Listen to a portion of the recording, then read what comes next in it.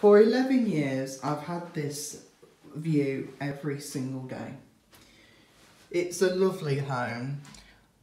Yes, people said it was a mess. Yeah, we did make it messy a lot of the time. But it was our mess, it was our home, and we could do pretty much whatever we wanted with it.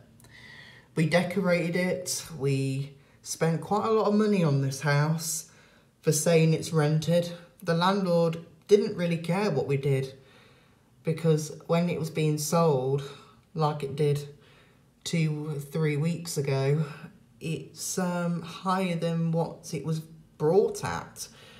This house was valued at 100,000, and my landlord only got it for 39,500 about 11-12 years ago.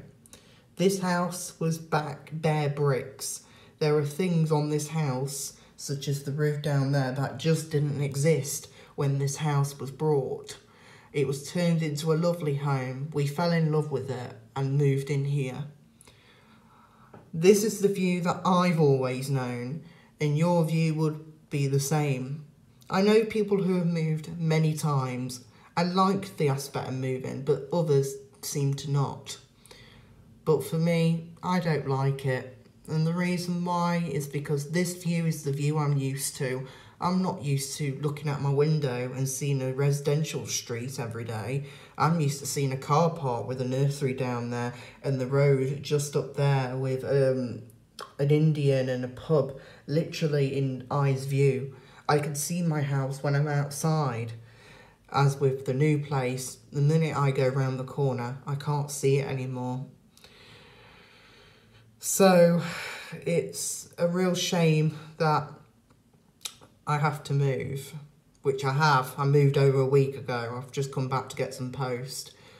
But I'm quite glad that I moved, because to be honest, even though it's taken a while, I'm starting to be a little bit happier again. The internet speeds are faster. I have security around my house, security that I just don't have here. And I'm able to be reassured that it's actually a safe place to live, even if it is more open than it is here.